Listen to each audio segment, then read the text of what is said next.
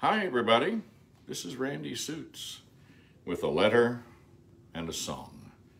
The letter for October 4 is Softly She Calls Me.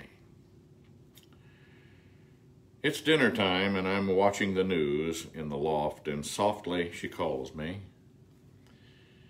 Kohane, dinner's ready. We're walking along the lake and Eve sees a pair of swans swimming nearby, and softly she calls me. Look, Kohane, a pair of swans. It's time for bed and she has retired to the bedroom, and softly she calls me. It's time for bed, Kohane. In so many ways, she is my timekeeper, my compass, and my companion in good times or bad, in happiness or sorrow, in certainty and uncertainty. She is my darling, my companion, my conscience, and my passion. I hear her voice, I know her voice, and I listen for that sweet tenderness of her voice when softly she calls me.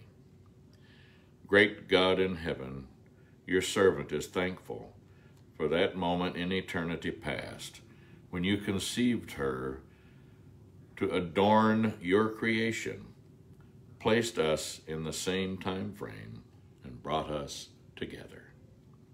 Holy Father, only your voice is sweeter than her voice, for softly you call me. Softly you called Eve, and softly you called us to your salvation and plan. In your eternal wisdom, you give each of us someone to call softly to our soul, as a foretaste of the tender, holy voice of you, your Son Jesus, and the Holy Spirit in heaven.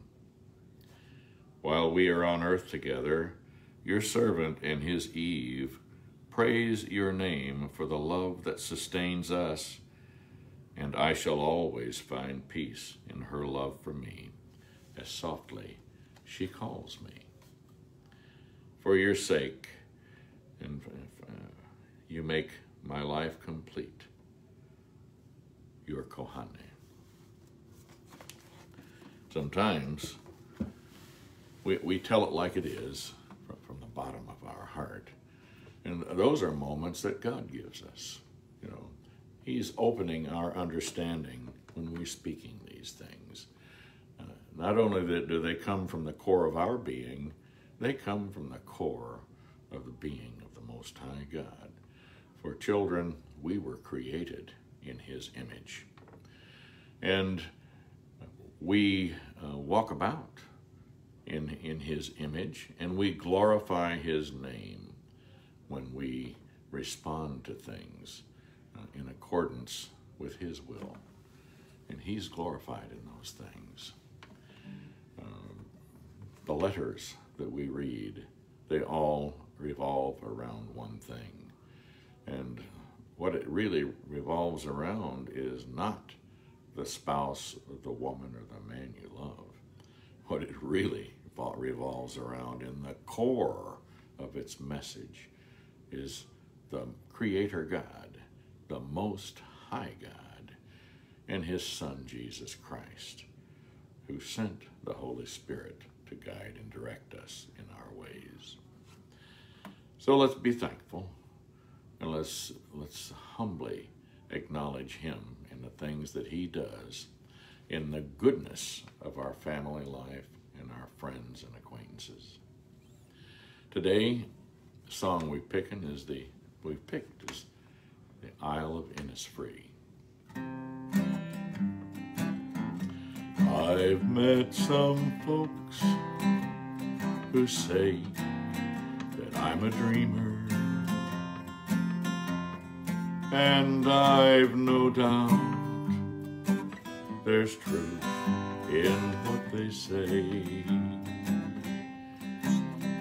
But sure, a body's bound to be a dreamer when all the things he loves are far away,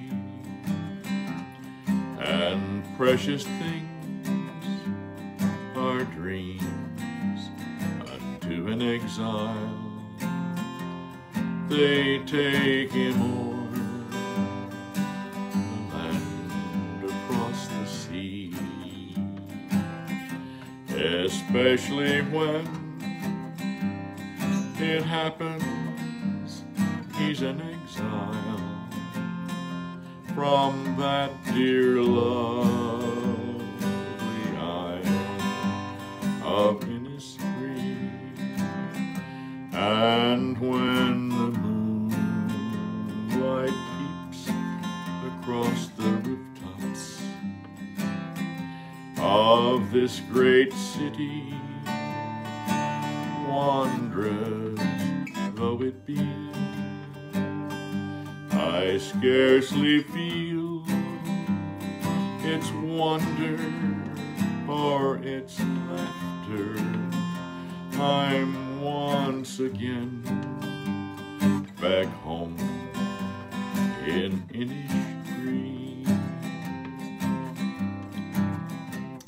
I wander o'er green hills, through creamy valleys, and find a peace no other land would know.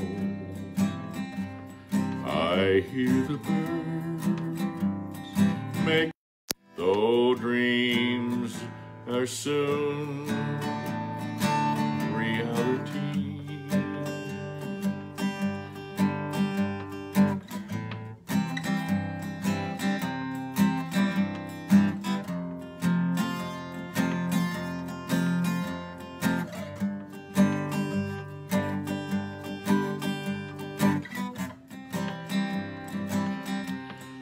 I wander o'er green hills, dreamy valleys, and find a peace no other land would know.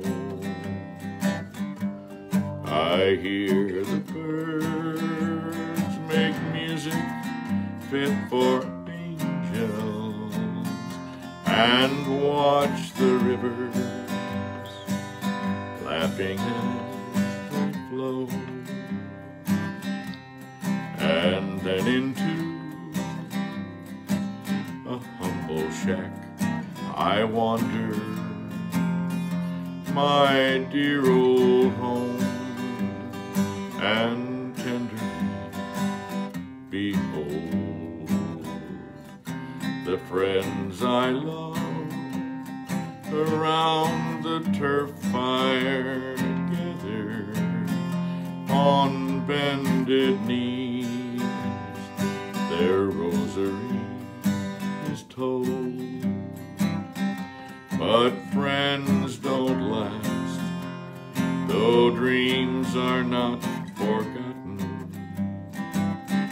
And soon I'm back to stern reality.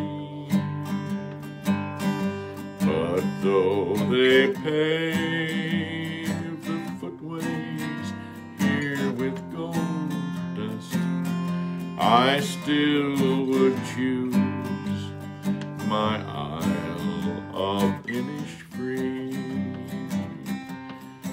But though they pave the footways here with gold dust, I still would choose my isle of Innisfree. The things we long for in our heart are the completion of those days when we shall be reunited with those that we love, those that have gone on before us. So memory is a precious thing. And in that memory, we also recall the blessings and the presence of God with us. And so let's look forward, folks, to doing those things that God has created us to do. Standing firm in the Word, aligning our will with His, and being a blessing to God as he is a blessing to us. You know, Scripture says, draw near to me, and I'll draw near to you. So let's do everything in our power to draw near to him, removing all obstacles that stand between us and the Most High God. And now, my dear friends, it's been a good day. May the Lord, even the Most High God, be with you in all that you think, say, do, and are. Thank you for being, and God willing, we'll look forward to seeing you again soon.